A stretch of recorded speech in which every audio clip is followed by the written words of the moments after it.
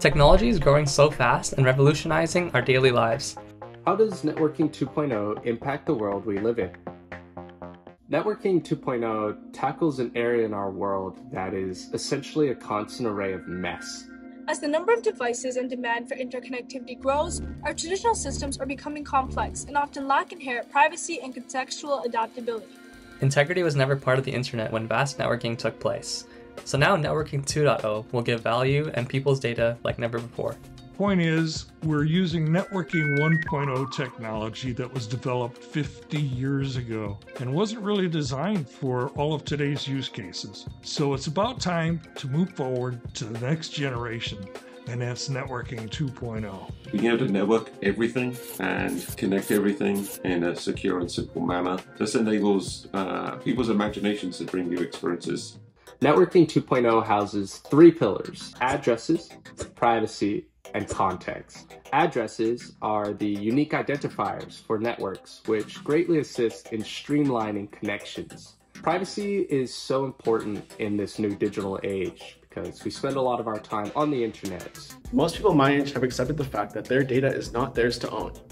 Most companies control their data, abuse it for money, and it's just no longer their data. It's just a lot of personal data. And so far, the track record with our personal data and the internet is not good. And Networking 2.0 empowers everyone with data control using cryptographic keys. My data is no longer a bunch of values sitting on a giant mega server. All my data is encrypted on the edge with my own cryptographic keys on my device. One of the best features of this is being able to determine who has access to your information. End-to-end encryption ensures that your data is confidential, untouched by those who don't have permission to see it. Having context as one of the main pillars makes Networking 2.0 human, as it puts people first. People may oftentimes have different answers to the same question depending on who's asking. I was almost brought to tears when we were playing with the new app Buzz app last week.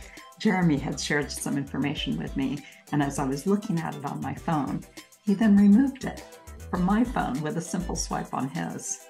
This marks a whole new age of true data ownership. Why do we need Networking 2.0 now? Because it's just too complicated at the moment. And so you can come up with ideas, but you get bogged down into the world of IT and IT security, and everything basically says no to you. We want to change that around. We want to be able to say yes and change the world. We need Networking 2.0 to reimagine a connected world where interactions are seamless, personalized, and secure.